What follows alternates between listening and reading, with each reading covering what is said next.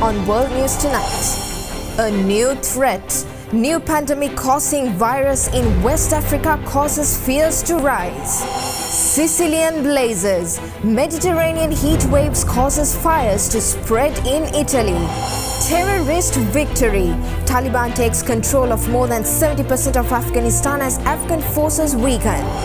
Robot helpers. AI helpers assist in caring for Indonesians in COVID isolation. From the global resources of the Derana Media Network, this is the Derana World News Tonight. Now reporting from Studio 24 in Colombo, here's Suzanne Shenali. Good evening and thank you for joining with us on World News Tonight. We start off today's coverage with a look into the new Marburg virus spreading in Western Africa. A new virus has been discovered in Western Africa believed to cause hemorrhagic fever. To the effect, the WHO warned nations that this new virus has the potential to cause a new pandemic. Health authorities in Guinea are monitoring 155 people who may have been in contact with a confirmed case of Marburg virus, a highly infectious hemorrhagic fever that's similar to Ebola. The World Health Organization says that it's believed to be the first case in West Africa, and it comes just 2 months after Guinea was declared free of Ebola. The region was the origin of the 2014-16 West Africa Ebola outbreak, which was the deadliest in history. It also saw a brief resurgence of Ebola this year. The WHO said Marburg had been circulating in animals, particularly bats, in southern Guinea and neighbouring Sierra Leone and Liberia. Pathogens have tended to cross from animals to humans in the region because of their close interaction, notably in the hunting and eating of bushmeat from the wild. Marburg and Ebola are closely related, and transmission between humans is usually through contact with blood or other bodily fluids. Marburg fatality rates in past outbreaks have varied from 24 to 88% of those infected. But Georges Kizerbo, the country's WHO head, said they were much better prepared to handle an outbreak. He added that the discovery of the Marburg case also indicated improved ability to detect such infections. Now in the US, President Biden slammed the politicization of mask wearing for children in schools, saying it's about keeping children safe, as Republican governors in Florida and Texas clashed with local officials who are resisting their orders banning mask mandate. I know there are a lot of people out there trying to turn a public safety measure, that is children wearing masks in school so they can be safe, into a political dispute. And that this isn't about politics. This is about keeping our children safe. U.S. President Joe Biden on Thursday weighed in on the growing battle over masking students as the start of the academic year coincides with a new wave of COVID-19 cases. With all students under 12 not yet eligible for the vaccine, many schools want to keep students masked to slow the spread of the highly transmissible Delta variant. But it's a divisive issue in places like Tennessee, where this week over 100 anti-mask protesters heckled some doctors and nurses after a school board voted to require masks for elementary students.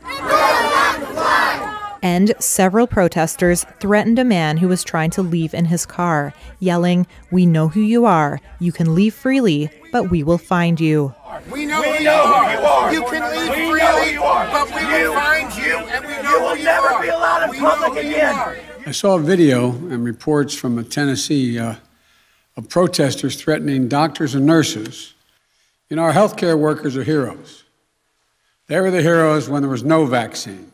Biden also praised local officials in states like Florida and Texas who are fighting for mask mandates despite the orders from Republican governors. To the mayors, school superintendents, educators, local leaders who are standing up to the governors politicizing mask protection for our kids, thank you. Thank you as well. Thank God that we have heroes like you. And I stand with you all, and America should as well. The number of daily cases across the country has doubled in the last 2 weeks, reaching a 6-month peak. CDC Director Rochelle Walensky on Thursday said masks are key to controlling the spread. So best way to keep our schools safe, and we know how to do it, is to vaccinate everyone who can be vaccinated, vaccinate family members if children cannot yet be vaccinated, and then to follow the mitigation strategies in our school guidance, including masking in schools. The Board of Houston's public schools was expected to add its voice to the debate on Thursday and vote to defy a state ban from Republican Governor Greg Abbott on mask mandates. The Houston Chronicle reported that a majority of board members have expressed support for masking up. Over in Europe, 3 new conditions reported by a small number of people after vaccination with COVID-19 shots from Pfizer and Moderna are being studied to assess if there may be possible side effects. For more on this, we have Other Derana World News special correspondent Prashani Rodrigo, who joins us now from Helsinki in Finland. Prashani. Well, Shanali, shares in Moderna and Pfizer sank on Wednesday after the European drug regulator said it was looking into possible new side effects of companies' COVID-19 vaccines. That includes kidney inflammation, an allergic skin reaction, and a renal disorder with heavy protein loss in urine. Pfizer is by far the biggest supplier of COVID-19 vaccines to the European Union, issuing just over 330 million doses in the region compared to some 43 million from Moderna. Both companies did not immediately respond to Reuters' request for comment. It says the latest assessment is a part of routine updates to the safety section of the authorized vaccines database. It also looking into menstrual disorders as possible side effects of vaccines, including those from AstraZeneca and Johnson & Johnson. However, the European regulator and the World Health Organization have stressed that the benefits from the vaccines outweigh any risks. The watchdog did not give details on Wednesday on how many cases of the new side effects were recorded, but said it's requested more data from both companies. Back to you, Shanali. All right, thank you. That was Other Derana World News special correspondent Prashani Rodrigo reporting from Helsinki in Finland. We have some good news for you. The WHO warns the world could see over 300 million cumulated COVID-19 cases by early 2022 since the virus is spreading so rapidly. To try to counter the explosive increase, the agency says it will mass test 3 potential drugs aimed at treating COVID-19 patients. While the international community grapples with the rampant spread of COVID-19, the WHO says it plans to study 3 potential treatments for patients who have the virus. Today, we're pleased to announce the next phase in the Solidarity trial, called Solidarity Plus. Solidarity Plus will test 3 drugs: artesunate, a treatment for severe malaria; imatinib, a drug for certain cancers; and infliximab, a treatment for immune system disorders such as Crohn's disease. He explained the trials are being conducted across 52 countries. The head of the WHO also warned that with the current speed at which the virus is spreading, cumulative global cases could top 300 million by early next year. Forecasting the grim outlook, he said how fast it happens depends on everyone's efforts to contain the virus. Against this backdrop, data released by Worldometer Wednesday showed new global daily cases from late July have hovered around the 700,000 range.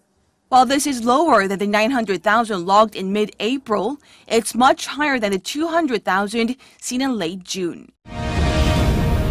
Let's go into a short commercial break. We'll be back soon with more world news.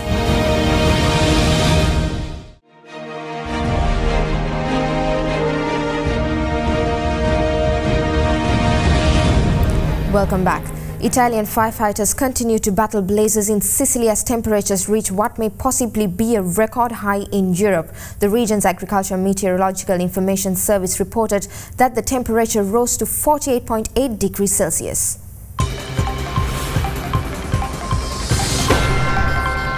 (29°C) as dawn breaks in Syracuse on Thursday. The city witnessed the highest temperature ever recorded in Europe a day earlier when it touched 48.8. This isn't the only corner of Italy hit by the ongoing heat wave. Tourists in the Italian capital are doing whatever they can to keep cool. A giant heat dome currently over southern Europe has resulted in temperatures soaring. According to experts, hot summers like this one are likely to become a regular affair. The heatwave in Europe hit Greece last week before moving west. The temperatures have resulted in wildfires breaking out in Sicily and Calabria. Forecasters predict temperatures are set to peak in southern Italy on Friday. Now taking a look at the situation in Afghanistan, the Taliban advances on their battle against the Afghan government in an attempt to gain control over the country. The Taliban sees Herat, Afghanistan's third largest city, as well as the district capital of Ghazni, just 130 kilometers from Kabul. As the fighting intensifies, tens of thousands of Afghans have fled, seeking refuge in Kabul. Over the past week, the Taliban have seized 3/4 of the country's northern provinces.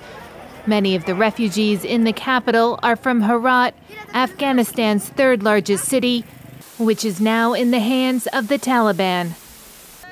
The Taliban offensive that started in May is advancing at a breakneck pace. On Thursday, they captured 3 more provincial capitals, Herat, Kandahar, and Ghazni. The militants now control 1/3 of Afghanistan's regional cities. The week-long blitz is putting pressure on the embattled Afghan government. President Ashraf Ghani flew to the besieged northern city of Mazar-e-Sharif on Wednesday to discuss strategy with local leaders. The capture of Ghazni is particularly alarming. It's just 150 kilometers from Kabul, and with it in the hands of the militants, a crucial highway linking the Afghan capital with the southern provinces has been cut off. There are reports the Taliban are freeing prisoners in Kandahar and the southern city of Lakshar. Meanwhile, ongoing peace talks in Doha remain stalled, despite the offer of a power-sharing deal from the government in return for an end to the fighting. Moving on to Europe, the future of Poland's 3-party coalition government has been thrown into doubt as Parliament voted for a controversial media ownership bill that could lead to the country's largest remaining independent TV station losing its license. Polish lawmakers have passed a bill that may mean the end of a major TV channel critical of the government.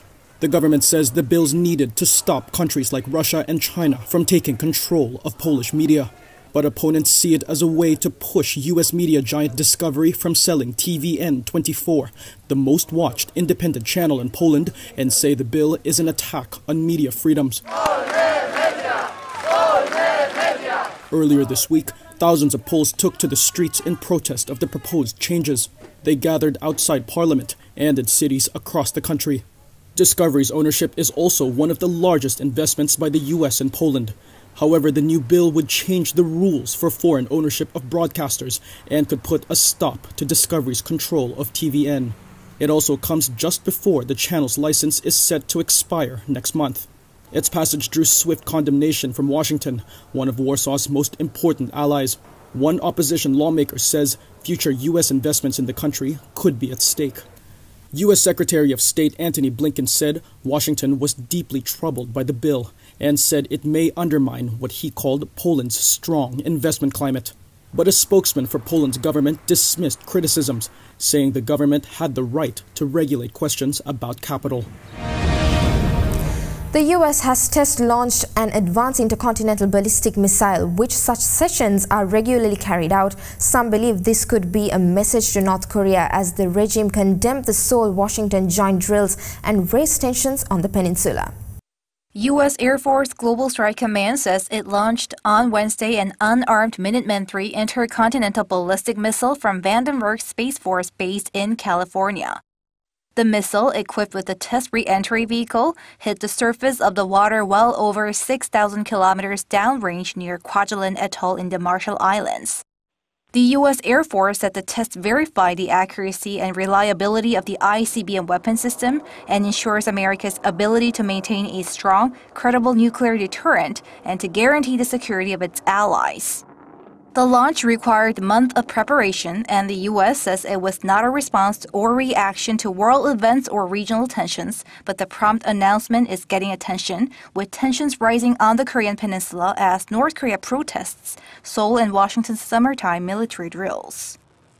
Slamming the Allies' joint exercises, Kim Yo-jong, the sister of the North Korean leader, insisted in her recent statement that the U.S. continues to increase its military threats against the regime and said North Korea will reinforce its defenses and preemptive strike capabilities.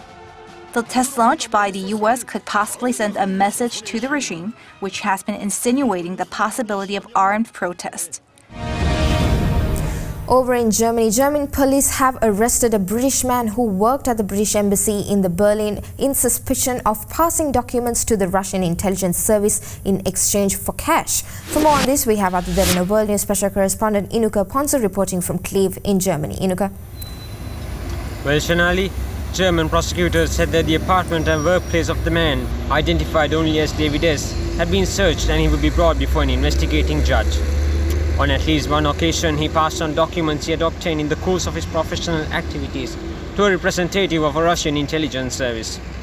The accused received cash in an as yet unknown amount in return for his transmission of information.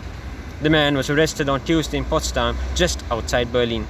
He was employed as a local staff member at the embassy until his arrest, which was the result of a joint investigation by German and British authorities. British police said in a statement that the man was arrested on suspicion of committing offences related to being engaged in intelligence agent activity. Back to you, Shanali.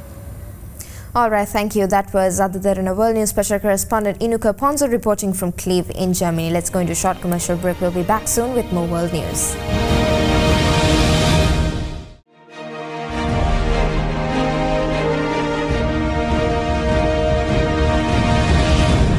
Welcome back, and for more news, let's take you around the world in a minute.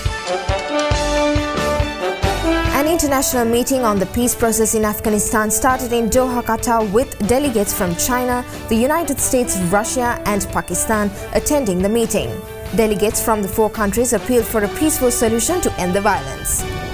In the latest instance of natural disasters in India, the Himachal region in northern India experienced a landslide with casualties already being reported. China issued a white paper to elaborate on how its realization of all-round moderate prosperity represents a comprehensive process in ensuring universal human rights in China and a new contribution to the world's human rights cause. 6 people, including a child, were killed in a mass shooting in the city of Plymouth in southwest England in an incident described by the British Home Secretary as shocking. At least 21 people have died and 4 missing in China's flood-stricken central Hubei province.